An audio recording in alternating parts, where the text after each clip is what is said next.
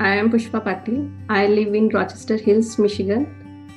I studied MCA, Master in Computer Application. I worked for 3 years in India as a software engineer. And now I am homemaker. I am mother of 2 daughters and a lovely wife of loving husband. We should speak like that. So this is a very good session. I feel this is very proud moment for me. Today I am sharing my mother's story. My mother name is Mrs. Vidya Mishra. She is a homemaker and she is living in Nagpur. I wanted to share one inspiring incident.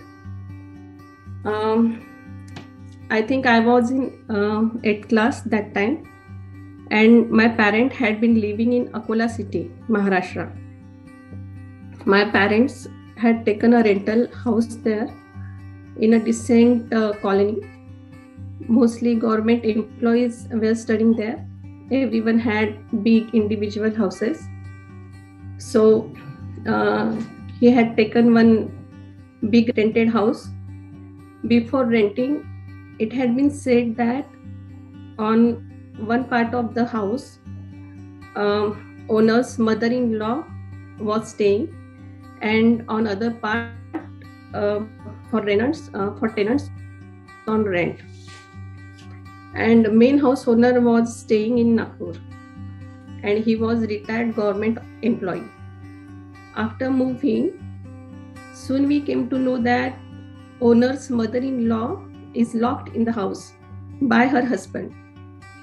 Husband had a second wife and he was living with her in some other place in same city.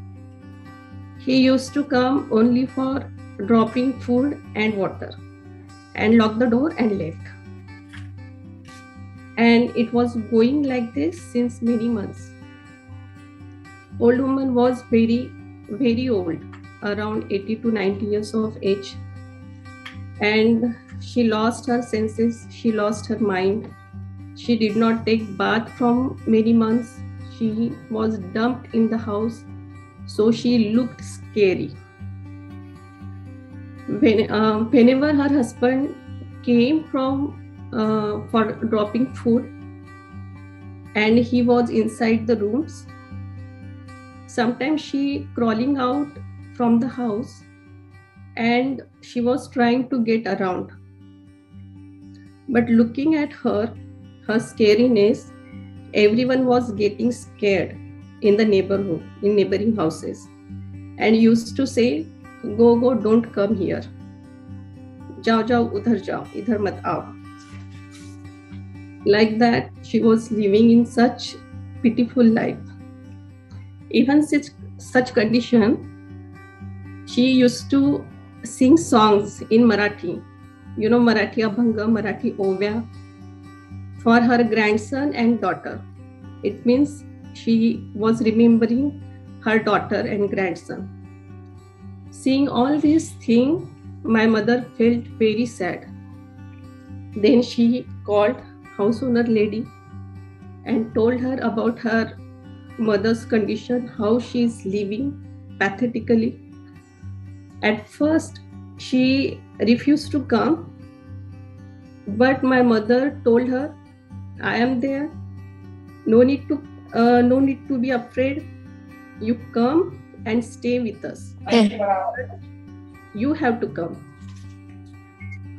After a few days, she came, and in her presence, we broke the lock and got the old woman out.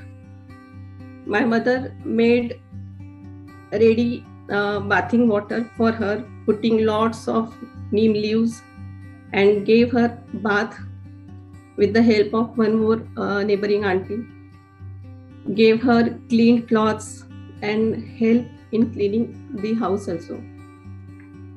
After spending a day, her daughter left alone, saying she will arrange some private vehicle and take her along later in few days.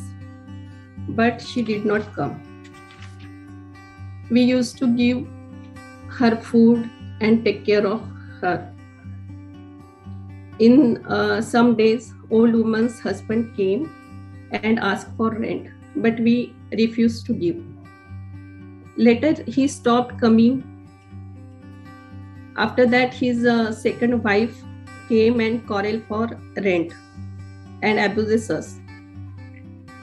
She was a goon kind of lady. But my mother scolded her and told, if you come again, I will call police. I will file a complaint against you. Later, she never came back.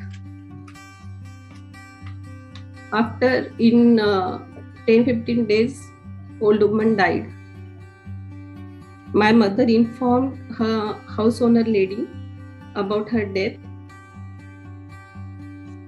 So everyone knows about that lady, about old woman.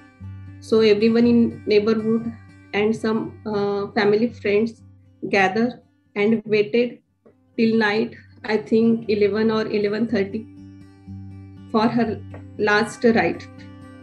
But house owner did not turn up. So everyone decided and requested my father to perform last death ritual. So he did, and